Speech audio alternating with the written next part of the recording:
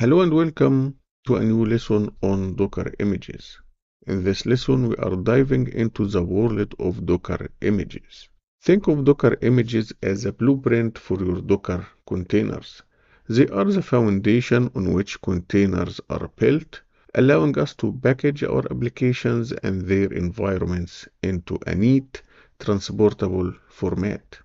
In this lesson, we are going to explore how to find, pull, build, and manage Docker images from Docker Hub and other registries.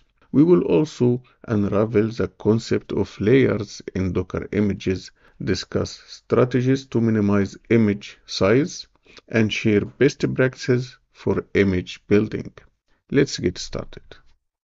The first step in working with Docker images is knowing how to find and download them. Docker Hub is the largest library and community for container images. You can go to Docker Hub from this URL, hub.docker.com, and you can search here for any Docker image. For example, let me type Ubuntu, and as you can see, you will get the result for all Ubuntu images. Here you can know that this is the official image from Ubuntu. Click the image name, and here you can find how to pull the Ubuntu image using Docker pull Ubuntu. Also, you can pull images based on its tags. So here, this is the latest Ubuntu, and as you can see, the command is docker pull Ubuntu 2 latest. If you want to pull a specific tag, you will search for this tag and you will see how to pull this Docker images or this tag Docker image. Let's go back to our terminal. To download an image, we use the docker pull command. Then we provide the image name. So you can provide the Ubuntu and it will pull automatically the latest Ubuntu image. Or you can provide the tag by 2 dots, then latest. So this command pulls the latest Ubuntu image from Docker Hub. Simple, right? You can search for images as we saw together on Docker Hub or by using the Docker search command. Let's press enter to pull the image. And right now we have the Ubuntu latest image on my local machine. I can verify that by typing docker images. And as you can see, I have the Ubuntu image with the latest tag. And here is the image ID, and the size of image is 77.9 megabytes. As I mentioned, you can search for an image using the docker search command.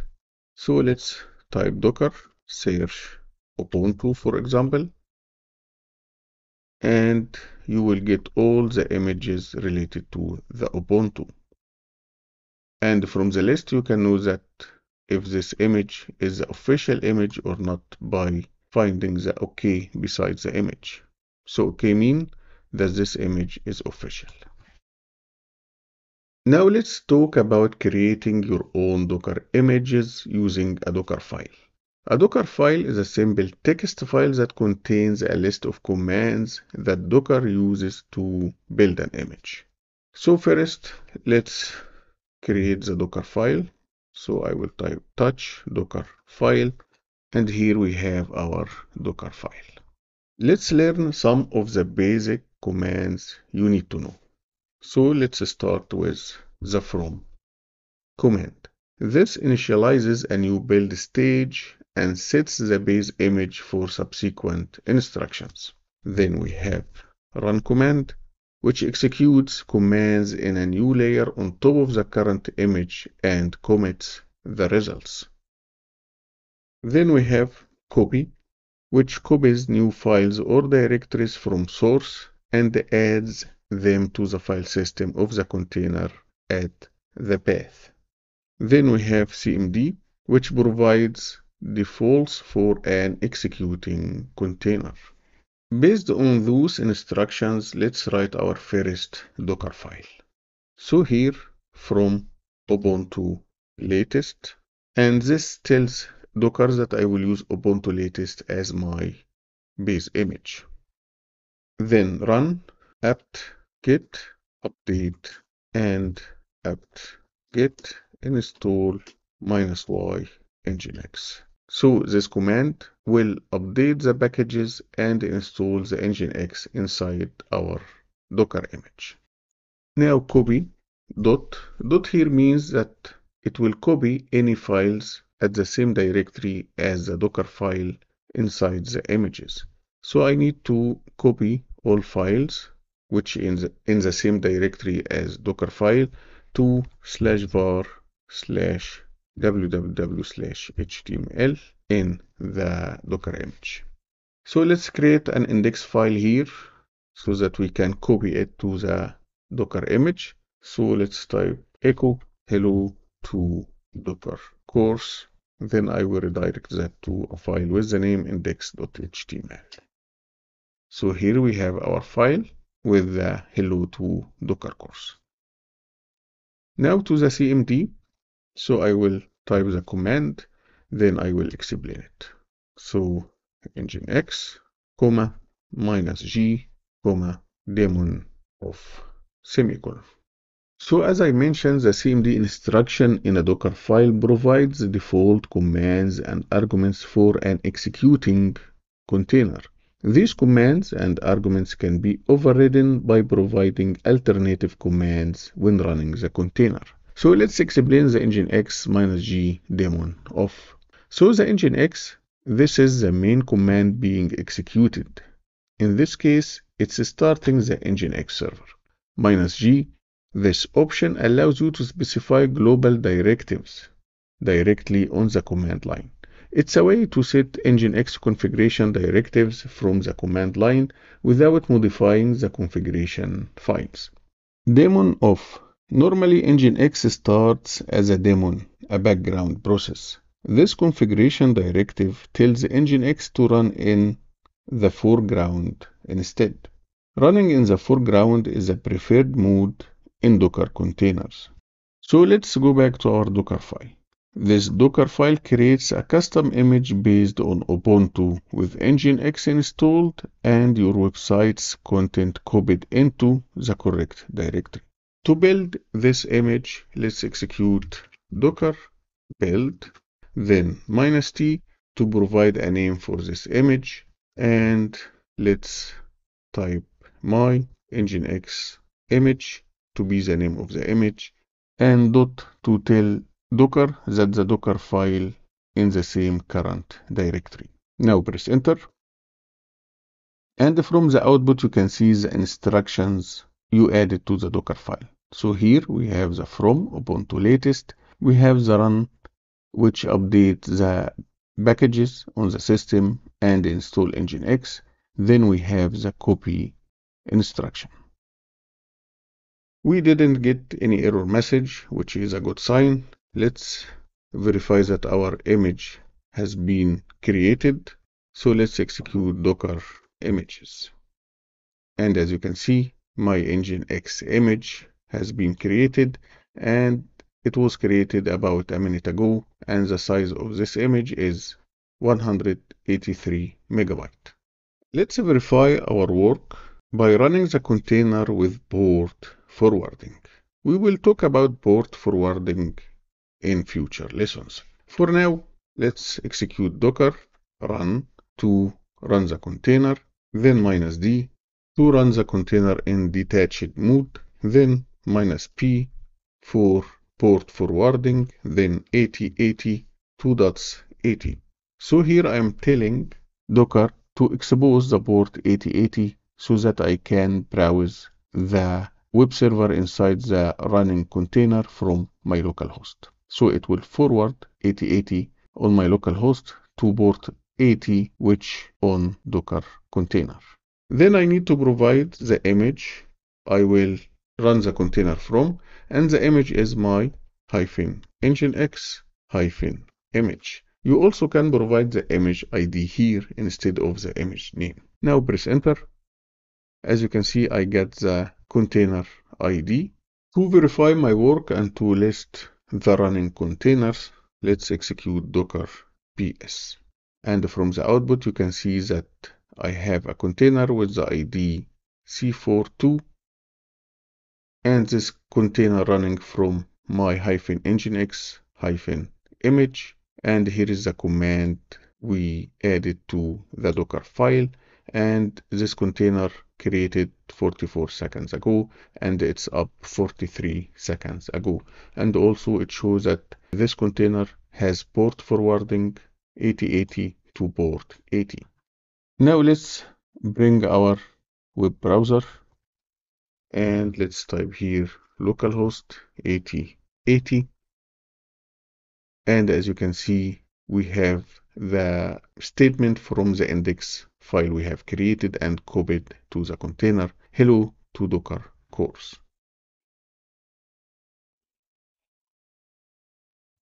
Image size matters. Smaller images are faster to pull, build, and deploy. Here are some strategies to minimize your Docker image size. Use multi-stage builds. This allows you to use one image for building your application and a smaller final image for deployment. Remove unnecessary packages. After installing packages necessary for your build, remove cache and unnecessary packages. Let us see how we can do that. So let's first create a multi-stage directory. And let's create our Docker file inside the multi-stage directory. So I will use touch Docker file or touch multi-stage then / Docker file. Now let's edit our Docker file inside the multi-stage directory. And first we begin with our build stage. This stage uses Ubuntu latest as the base image. We choose Ubuntu for its wide support and the ease of installing packages. So let's type from Ubuntu latest, then as builder. Next, we update the package lists and install Nginx as we did with our previous Docker file. So let me copy the command here. So I'm telling Docker file to run apt-get update and apt-get install Nginx. Now let's copy our project files into the /var/www/html directory as we did with our previous Docker file. Now moving on to the production stage. So let me add comment here that this is the build stage and this is the production stage. So moving on to our production stage, we switch our base image to Nginx Alpine. Alpine Linux is known for its small size and security, making it an excellent choice for production environments. So let's switch to Nginx Alpine. In the next step, we will copy the static content we prepared in the build stage from /var/www/html to /user/share/nginx-html. This is the default location where the Nginx Alpine image serves content from. So let's add the instruction here, copy from, then from builder, and we want to copy /var/www/html to /user share nginx html. To finish, we specify the command to run nginx, as we did with our previous Docker file, so I will paste the command here. Now let's build our image from the Docker file inside multi-stage directory. So I will change directory to multi-stage. Before I build the image, let's execute Docker images. And as you can see, the image that we built from our previous Docker file, my-nginx-image, its size is 183 megabytes. So let's validate that when we use multi-stage to build an image, the image that will be created from this multi-stage Docker file will be smaller in size than my Nginx image. So let's build the image from the multi-stage Docker file. To build an image, I will execute docker build, then -t, and let's give it a name, my Nginx image small, then dot. Now press enter. And as you see from the output, the image has been created successfully. Now let's execute docker images to validate our work. And as you can see, my Nginx image small size is 42.6 megabytes. So it's less in size by nearly 40 megabytes than my Nginx image. That's it for building an image from multi-stage Docker file. In this lesson, we have covered the essentials of working with Docker images, from pulling images from registries to building your custom image with Dockerfile. We also discussed how to minimize image size. Experiment with these concepts and you will be on your way to mastering Docker images. Thank you for watching and see you in the next lesson.